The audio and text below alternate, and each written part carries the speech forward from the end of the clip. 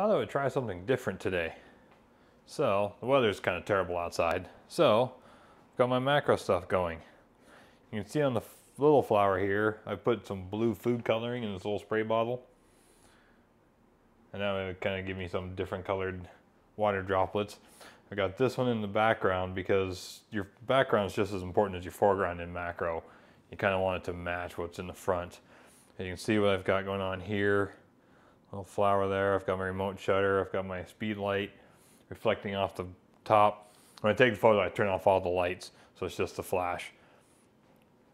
I also have this little LED light down here that's diffused with some toilet paper. Works pretty well.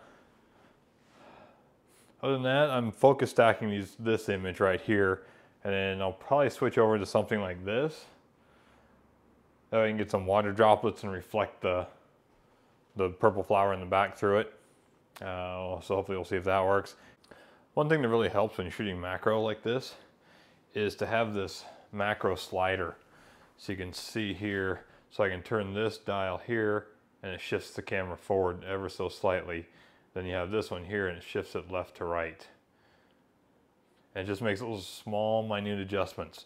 That way you don't have to turn your focus to try and focus stack. A lot of times you can't because your depth field is so shallow.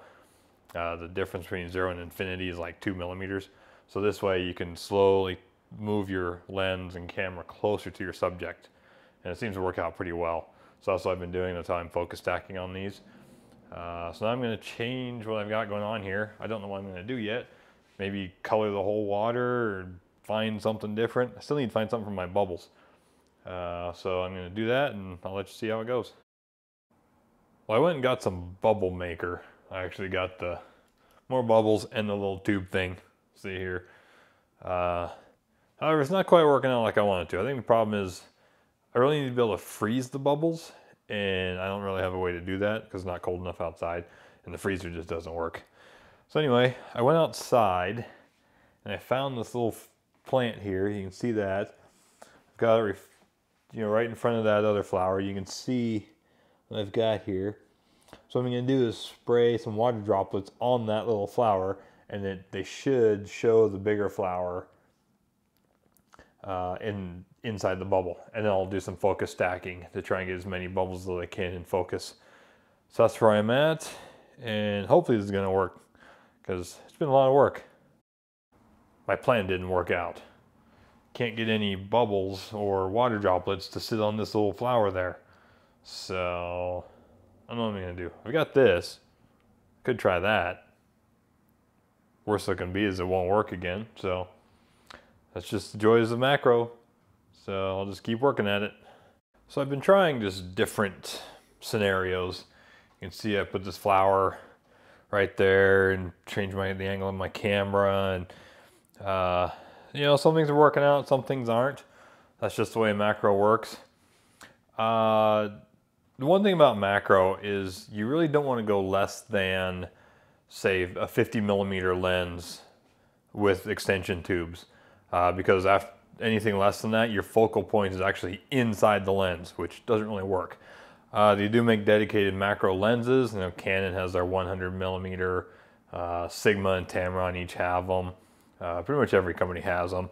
But extension tubes are a cheaper way to go. I've paid, I think, like $150 for them, and you get this 36, this 20, and then this 12. You see 12 millimeter, 20 millimeter, and 36. And you can stack them. You just use one. I've got 36 and 20 on. I had this one on earlier, so I had all three. So, you know, everything's however you want to do it. Flashes really help. Depending on the type of flash, ring flashes can leave a ring if you have like water droplets. Each water droplet have like a little bright ring around it, which kind of kill it. I've been using just a little LED light to light things up. I've been bouncing my flash off the ceiling. Just whatever I can come up with to add some extra light to it. Anyway, thanks for watching. Don't forget to like and subscribe to the channel. It really helps me out.